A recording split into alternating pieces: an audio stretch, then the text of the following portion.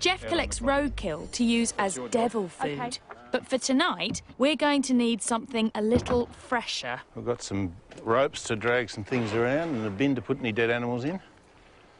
We're ready to roll. So this is a tour of inspection. Every morning I go and do this 12-kilometre section of road to remove any roadkill so that any predators that come out at night don't get knocked while they're feeding on it.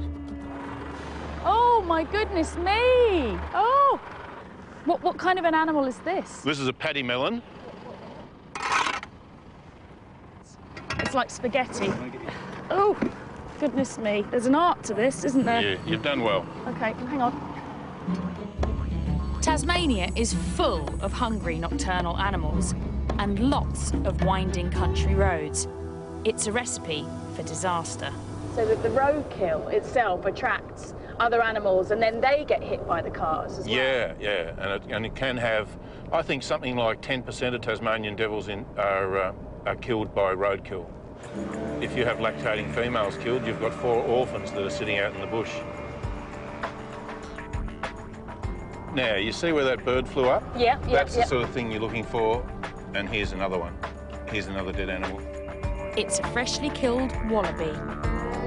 See how the end of the tail is bitten off? Right. That's a sure sign that there's been a Tasmanian devil. This is right near the entrance to my property, so if we do a scent drag from here, we'll pick up any devils that were feeding here and they'll follow that scent trail in, and hopefully we'll see them tonight.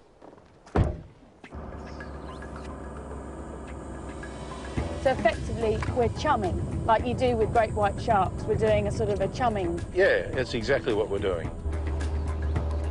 The last stop for this poor guy will hopefully be as devil food.